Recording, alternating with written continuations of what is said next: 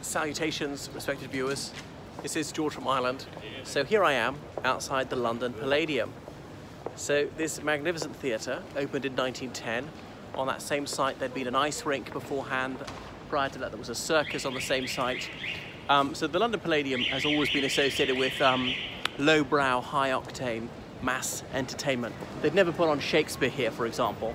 So they staged musicals here a lot, and then in more recent years they had this sort of elimination show of Joseph's Technicolor Dreamcoat, as in guys auditioning for it, and then the audience would phone up, it was live on television, vote people off, and you know, the others would sing somebody off as they were eliminated each week, things like that. So they've got Joan Collins performing here.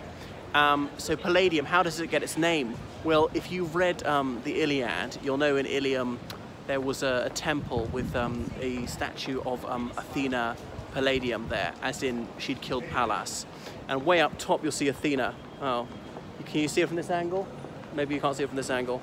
I can see it with the naked eye, as in the goddess of Athens, of culture and all the rest of it. You can't quite see it. According to the Aeneid, one of the Greek heroes, I forget whom actually, well two of them, sorry, snuck in disguised as tramps, beggars, asked if they could spend the night. You can't really make it out, it's kind of somewhat obscured by the lamppost. If they could spend the night in the temple, and they were allowed to. Well, I don't know why the Trojans allowed them in when they were under siege, but anyway, and the Trojans used to touch the Palladium as it was a lucky charm, this wooden effigy or idol. But anyway, the Greeks stole it because it was giving good fortune to their foes. That's why the Trojans were defeated. But back to the London Palladium. In the 1950s, this is one of the most famous entertainment venues in the United Kingdom. And every Sunday night, there was live from the London Palladium, broadcast on television, hosted by the inimitable Sir Bruce Forsyth.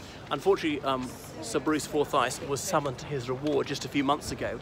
He was over 90. He was one of the last true entertainers. He could sing, he could tap dance, he could ad-lib, stand-up comedy, things like that. An exceptionally gifted, all-round entertainer.